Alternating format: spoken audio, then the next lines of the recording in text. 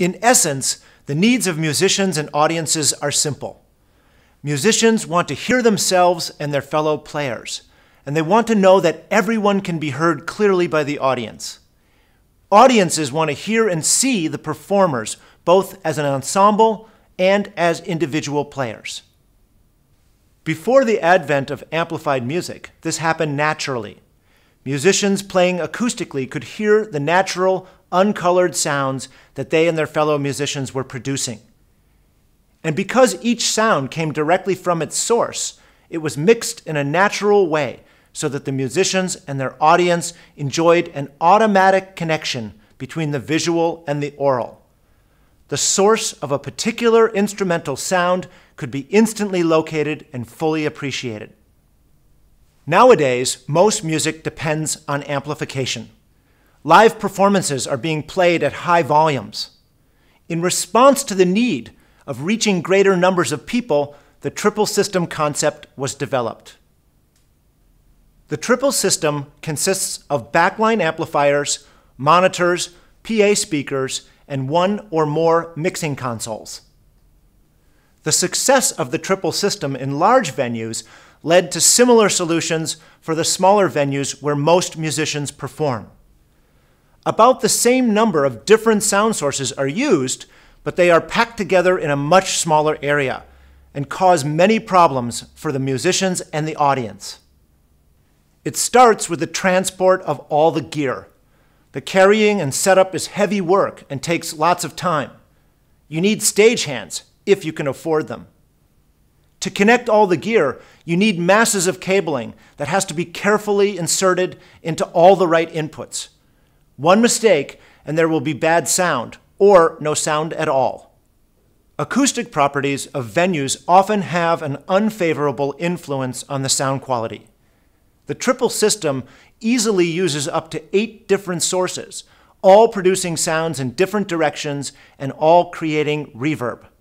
The result is often a massive clutter of sound. This is leading to one of the biggest problems musicians face, the so-called volume wars. Musicians struggle to hear themselves, and as a result, they turn up the volume of their instruments.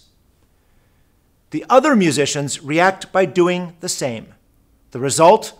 No overall improvement, a continuous thread of feedback, and every musician playing in a secluded spot of oddly balanced sounds.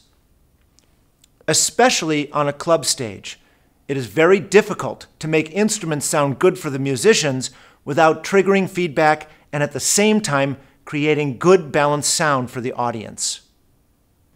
And all of this work is done with the knowledge that the mere presence of the audience will alter the sound balance that was so carefully created.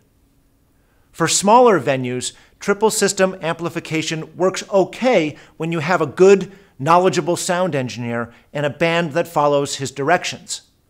But no matter how good he or she is, the monitor sound on stage will always differ drastically from what the audience is hearing.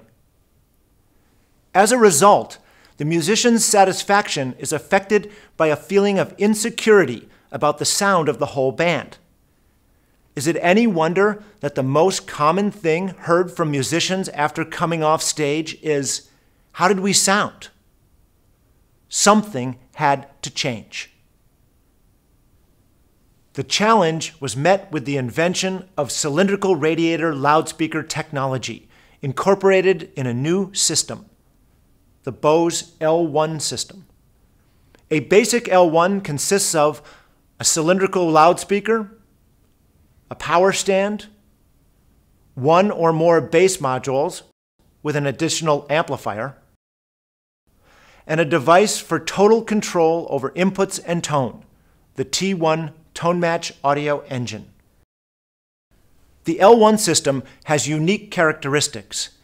It concentrates its sound waves in order to maintain sound level over a much longer distance than conventional loudspeakers.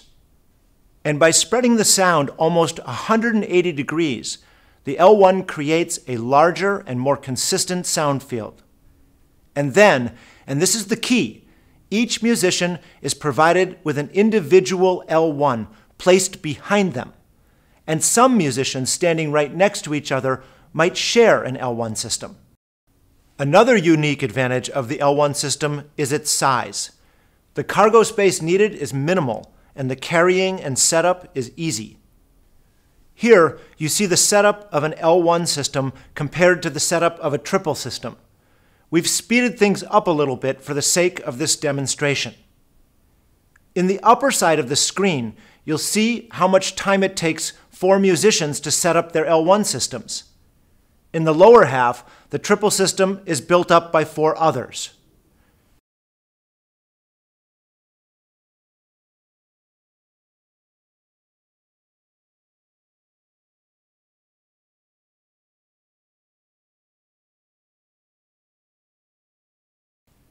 As the connecting, tweaking, and sound checks for the triple system continues, you may wonder why the L1 system didn't show any of these adjustments.